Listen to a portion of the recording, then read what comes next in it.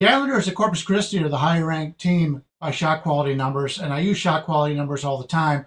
Basically, that tells you if they were to shoot these shots based on their ability all season long, how they would do in these games. So there's been a lot of games. Obviously, there's a lot of regression, a lot of teams that get hot, and so the final score of these games isn't necessarily a true telling of how the game was played. So Corpus Christi is ranking 238th as opposed to the Tigers of Texas Southern at 316th.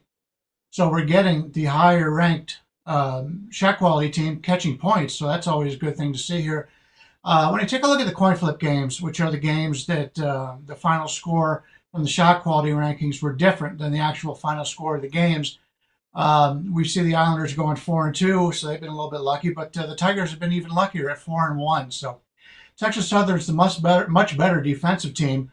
They ranked 25th in the half court and 45th in transition.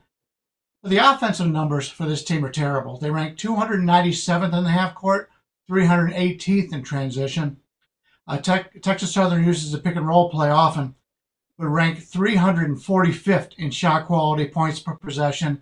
That's really going to struggle against a team that ranked defending the pick and roll in Corpus Christi. Money's coming in on the Tigers. In fact, I released it at declines at 4. As soon as I released it, it got bet down to 3.5, but it opened at 3. So money has been coming in on the favorite here. I don't agree with it. Corpus Christi's won 7 out of their last 8. In fact, both teams have won 7 out of their last 8. I think this Corpus Christi team is a team that we can bet on here. And I actually think they're going to win this game straight up. So if you're looking for an opening round upset, this would be it.